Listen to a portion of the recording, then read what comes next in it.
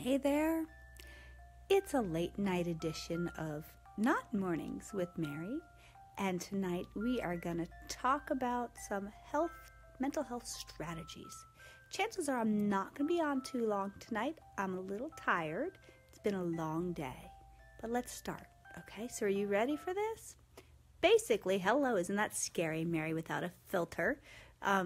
So some great mental health strategies, like when you're suffering, when life seems to be too much, when your kids are driving you crazy, and when you feel like you really can't live in the combat zone anymore. These are some things that I myself do. They may or may not work for you, but give them a try and see if they work. Number one, make sure to take time for you. You know, it's that old thing of when the oxygen comes down from the airplane, you know, if you lose pressure or whatever, make sure you put it on yourself first before your child. Why? Because you need to be alive. You have to take care of mama first. All right, so whatever that means, going to the bank of fill in the blank of your name, how do you make deposits into yourself? So like for me, I sat in the hot tub today. Hey there. So really making sure that you do things that invest in you is super, super important. All right. So being able to say, hey, I don't know, Elizabeth likes to listen to music. Good morning. Oh, good morning. Good evening, Teal. How are you? So being able to make sure that you find time to invest back into you, whatever that means to you.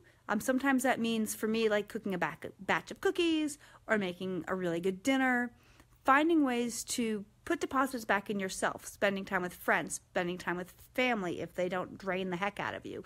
Sometimes I just get on the floor and snuggle with my doggies. It's not always about having a glass of wine and disconnecting. Sometimes it is. But other times it's really just about honoring yourself.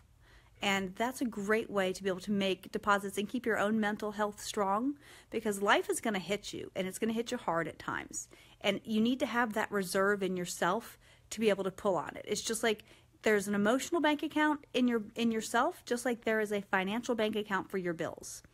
And if friends and family and life are constantly making depletions and they're constantly coming out and stuff, then it is, hey, honey, well, I have had a crappy day too. I've made myself relax.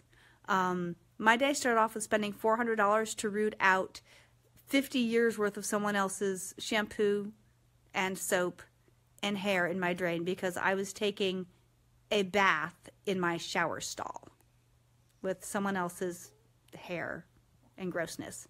That was the beginning of my day. So that was like $400 off the top. Yeah. And then I get to pay another $400 for someone to come and mark my water line so I can get new septic because they haven't pumped the septic except for twice in 50 years. And I have 18 more days until my husband's out of work, and today's the last paycheck. Yeah. So my day sucked. But I'm going to focus on the positive. Tell me about your day and why your day sucked. But let me tell you, a lot of it is attitude. Not all of it. I mean, my attitude can't make things happen differently, but it can really change how I interpret things. So if my attitude is like, this all sucks and life sucks, well, guess what? My body's going to hurt more. My mind's going to hurt more. And there are times it really does suck. I mean, there are definitely times it does. But if I can look at it and sort of put it in perspective and be like, okay, yeah, this hurts or this sucks, but it could be X, Y, and Z. Let me look at the positive things. Well, it was pretty out today. Okay, couldn't breathe with a dam because of pollen, but it was really pretty. All right, and I was able to sit in the hot tub for a little bit. Couldn't breathe, but I could sit in the hot tub. No one had to go to the hospital today. That's a good day. No one had any major, huge crisis. Again, good day. So really being able to count on the positives rather than the negatives, because our life becomes what we focus on. So what we focus on becomes what our thoughts are. Our thoughts become who we choose to become, and who we choose to become is made out of our decisions. And so, yeah, days can suck, or moments in a day can suck. And sometimes, I mean, even I allow it to take over the whole day, which is stupid because then it ruins my entire day. But if you can stop it and say, this belongs in just this point of the day, and I'm not going to drag it through the rest of the day, hard as hell to do, but it is totally possible. All right? So stuff like making sure your head's in the right place. Make sure that, you know, if you use essential oils, do you have some of those that work for you? Some people can use lavender. I can't use lavender. It makes me sick as can be. But yesterday I sat in the tub for 15 minutes and I used some cardamom. It was what I needed. Make sure to make deposits into your own emotional bank account, because as moms, we are constantly giving and giving and giving and giving. And then as heads of household, we are constantly giving and giving and giving and giving. I'm sorry, even the dishwasher takes. Not only does it take my dirty dishes, it takes my time.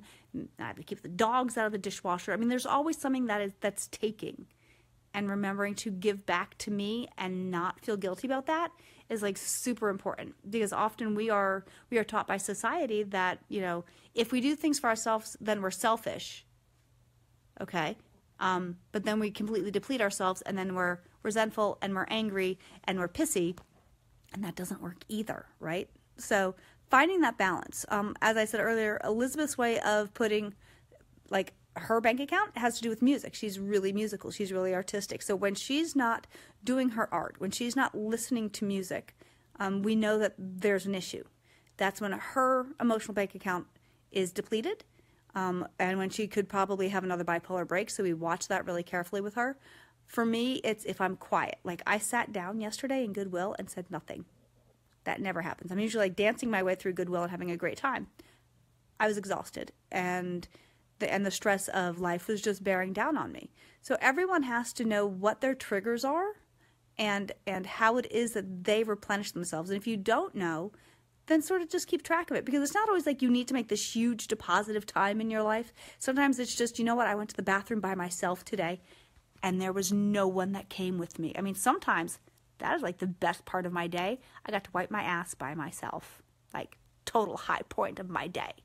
Doesn't happen often. Hey there. So being able to know what depletes you is super important. What your triggers are, that is super important. And then knowing how to make your own deposits into yourself. So whatever that means. So maybe for Regina, it's sitting down and making a huge batch of empanadas, or getting together with her big Italian family.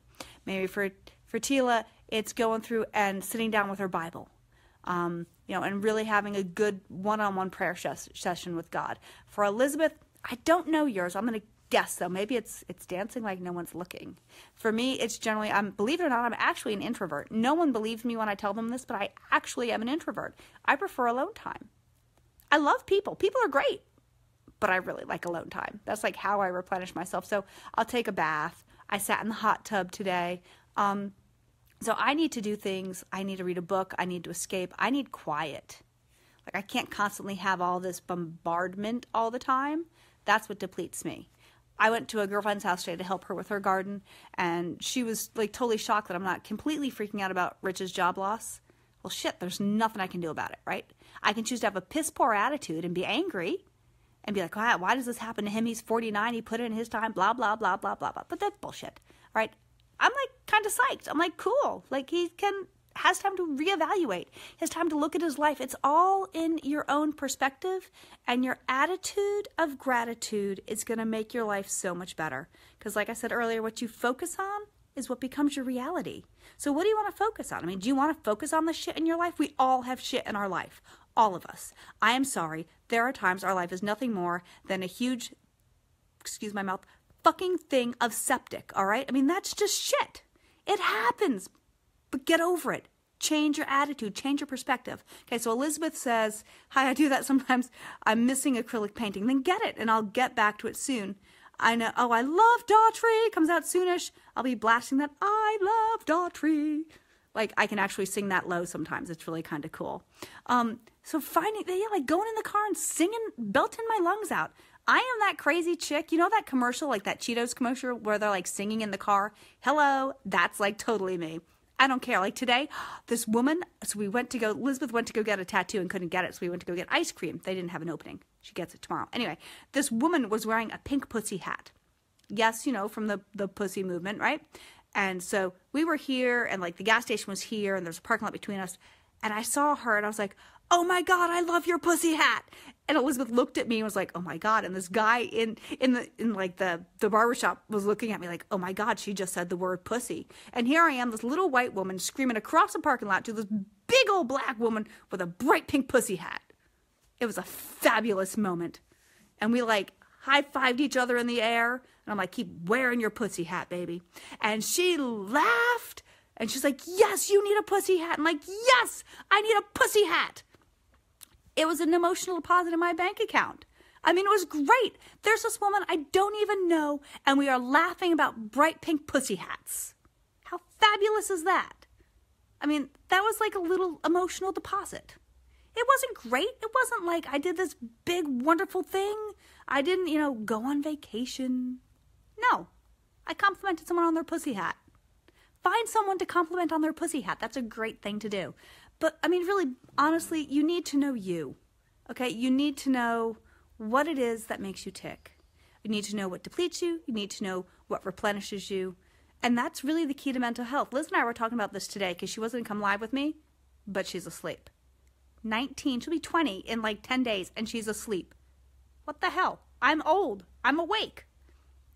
Anyway, so we were talking about, for her, what does mental health mean to her? Because here's someone who has bipolar and anxiety and depression and a lot of struggles. And she's like, you know what, Mom? I hate it when you say it, and I didn't think it was real, but it really is about your attitude. It's your thought patterns. When you have negative thought patterns, your body's going to actually hurt. You're going to make yourself hurt. You're going to make your brain hurt. You're going to make your heart hurt. And everything you see is going to be filtered through a filter of shit glasses. So if you want to wear poo-poo glasses, I understand not wanting to wear rose-colored glasses because then you really don't see things how they are. Sometimes you have to put them over the shitty glasses. And then you have like shitty rose-colored shit. Yeah, I'm older and I'm like, I know. Hey, Mom, how are you? So here we are, talking about mental health and what is it that we're going to do? What makes us happy? And she looked at me and she's like, you know what, Mom? It's the attitude.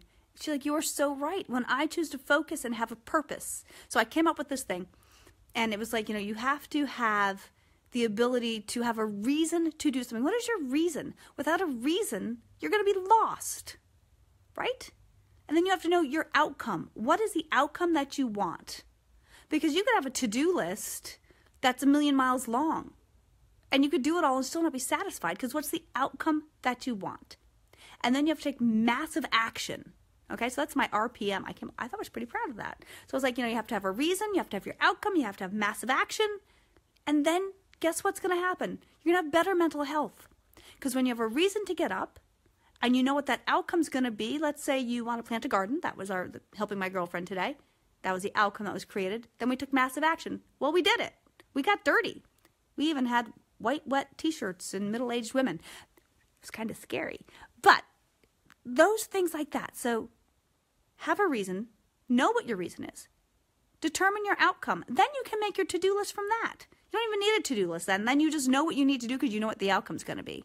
All right? And so maybe your to-do list would completely change if you knew what the hell the outcome was. Right? You wouldn't waste your time on bullshit. And then take action. So your attitude, your mental thoughts become your decisions, which become your habits, which become your life. Pretty simple. You want to change your life, change your habits, change your thoughts. Make deposits into your own personal bank account, because everybody needs that.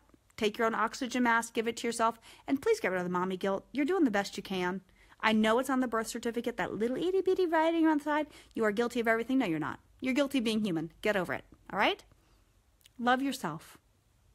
And then chillax. Because whatever you do, you've done the best that you can in that moment. So forgive yourself. Love yourself. Give your kid a hug if you've messed up. Say, I'm sorry. This is what I'll do different next time. And move on. So, that is it for late nights with Mary rather than mornings with Mary. I will see you guys tomorrow morning, bright and shiny-eyed. Until then, if you have any questions, leave them below. As always, like and share.